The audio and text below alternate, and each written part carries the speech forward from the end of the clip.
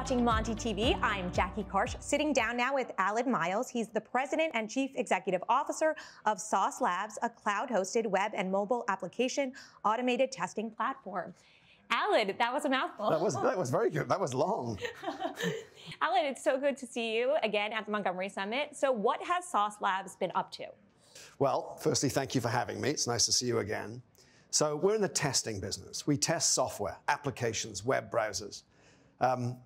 We bought 4 companies last year, so we've been pretty busy growing out this platform that you talk about to help developers test at speed and with as much quality as possible. For the ignorant of us, why is it so important to test a product before launching? And in fact, I would take that even a stage further. You also have to test when you're in production, whilst the app is absolutely working in your hands. So take, for example, the links between apps.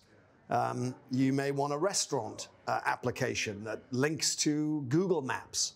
There's a connection there, as you know, called an API. Often those APIs break. So being able to, in an automated fashion, always test how the application is performing means that the user is getting the experience that you want. We've seen with COVID, so many businesses have to have some sort of digital footprint. How has that affected your business? Positively, fortunately. The fact of the word COVID means that we're in a low-touch, no-touch digital world. And yet it's a digitally dizzy world. So many applications.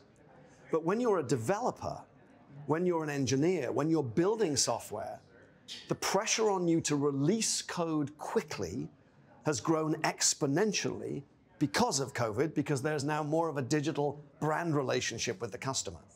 And so what's called a software development lifecycle gets faster, more complicated, and yet no loss of quality. So testing through the development lifecycle has become even more critical.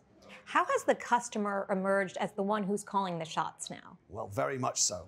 So we have a product that identifies errors while you're using the app.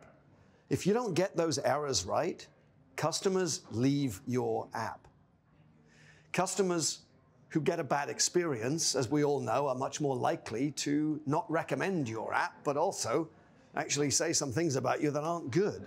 So the customers become the center of this world. It's the center of the brand relationship. The app and the mobile browser is the product. With so much remote working, how much more important are these tests? I mean, substantially more for all the reasons that we've just talked about. The problem is that it builds an additional layer of complexity. And what Sauce is trying to do is reduce that complexity. We have a loosely coupled set of products that provide information to one another.